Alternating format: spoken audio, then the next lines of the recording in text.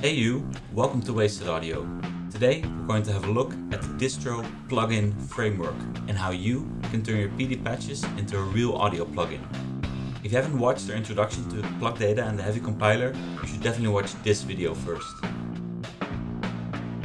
The Distrho plugin framework is a minimal and liberally licensed C++ framework for creating audio plugins in various formats, including VST2, VST3, LV2, clap, and even a jack standalone. There are many really cool audio plugins made using DPF, like Wolf Shaper, Master.me, Cardinal, and our very own Wasted plugin suite. So let's start modifying a patch to convert it into an audio plugin. So here we have the basic synth that we created in the previous episode. So let me copy this part of the patch and put it in a new one. And then instead of having pitch CV input that we convert into a pitch value, we can just use a note in object from PD so we can receive MIDI. And then to keep things simple, I'll use the strip node, so we'll just use the note on events, and that means that we don't need our gate input here, and we will just use these note events to bang our gate. Then of course we need to convert this into a frequency, and then we need a signal object to give to our saw wave oscillator. In order to control the plugin from the DAW, we have these special receive objects with the HV param. Now for Daisy, they had a fixed range from 0 to 1, and they needed to have the same name as in the hardware layout. Now in this case, we can give them a nice human readable value. So this is our filter cutoff, and we can give them a real range. So in this case it's from 0 to 127, and let's make it 80 something.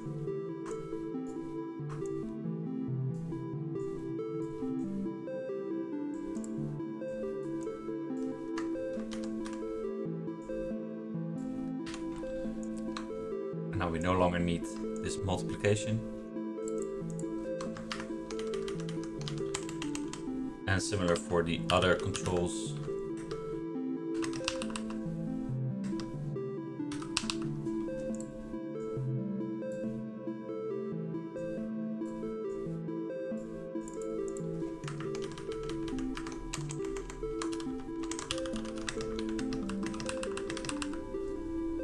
And we don't need these multiplications either. Let's make sure this goes to the output. And now we can try and compile it. So one thing you see here is that we can configure different plugin types, because certain DAWs and plugin hosts don't want to have certain MIDI configurations. So an effect doesn't have any MIDI, an instrument of course has a MIDI input, but you may want to create a custom MIDI effect or even a plugin that just generates MIDI notes. But realize that not all plugin hosts really allow this. So for now we're just going to use an instrument, and I think a plugin format of clap is probably fine. So let's export it. This is a little bug in plugdata, but we're going to fix it soon.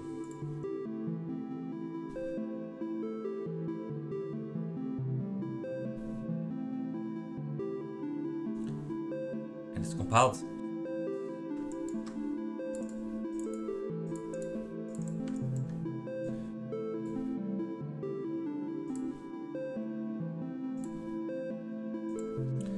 A little MIDI keyboard here, and let's see, does it work?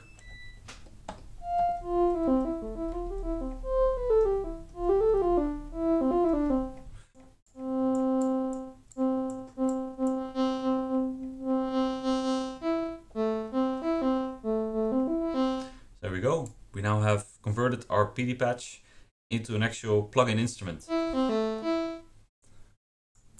Now one limitation you see of course is that we don't have a GUI. By default we're not exporting any UI code, which is difficult to do cross-platform for both Windows, macOS and Linux, but this is something we'll work on in the future. And ideally we can even design our plugin UI using the plugdata UI objects. So hopefully we can figure this out in the future, but for now let's call this air window style plugins.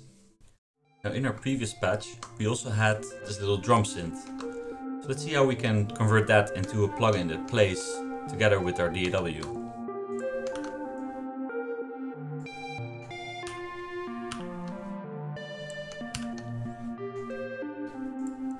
So let me remove all the bits that we don't need.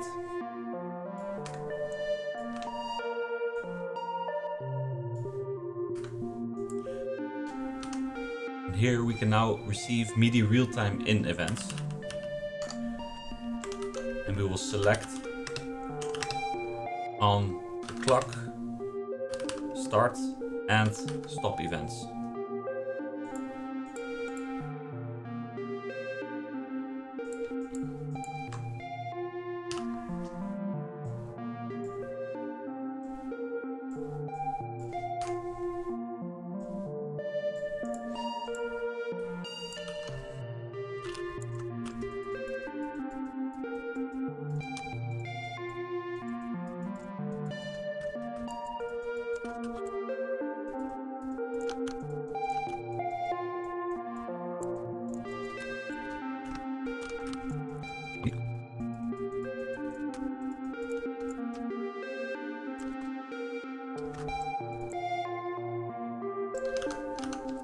So let me explain what I did here. First select, we'll give our clock ticks. Then the second event, we'll give the start event. And the third one will be the stop event. And the start and the stop will open our spigot. So when we start the MIDI clock, we will start receiving the clock ticks using the spigot. And then when we stop it, it will close it. So that if we receive a continuous clock signal, we're not always playing the drums. Then here we have a counter. And because the clock ticks happen at 24 pulses per quarter note, we do a modulus of 24. So we get, every quarter note we will get a tick.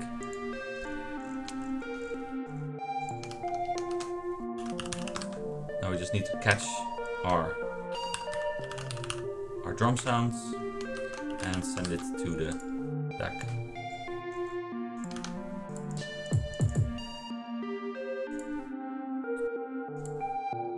Let's compile it.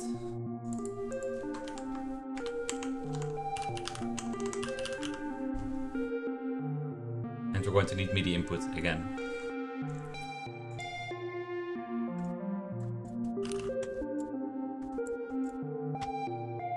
Okay, let's see if it worked.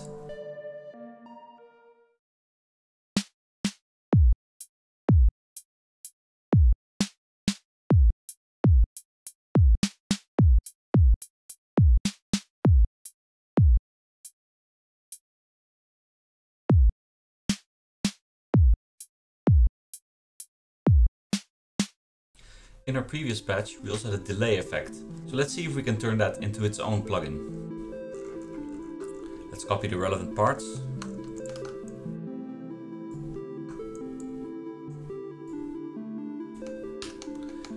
Into a new patch.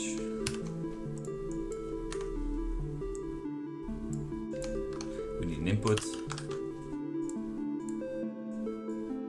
And for now we'll just sum both inputs together. Now in our DPF wrapper, we have this special receiver that you can use to receive an exact BPM input that's based on the transport of your plugin host. Now this we need to convert into milliseconds. We take 60,000 and divide that by our BPM value and send that to our time division. And maybe we also want to include some dry-wet volume control. So we create a new receiver.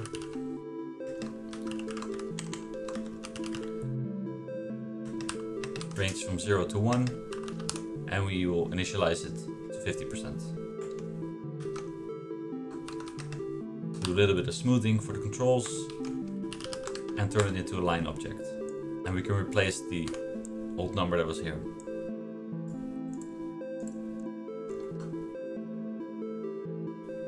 Okay, let's export.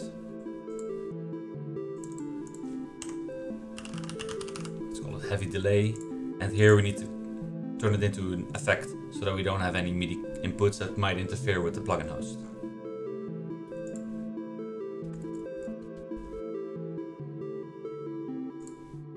Let's put this on our send effect.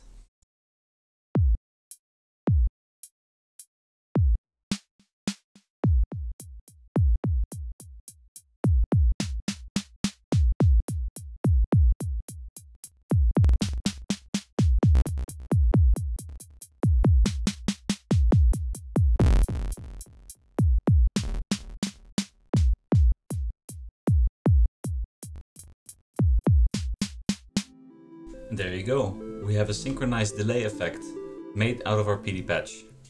So I hope this was useful for you to get started building your own plugins using plugdata. Let us know in the comments what kind of plugins you have in mind and which subjects you want us to cover in the future.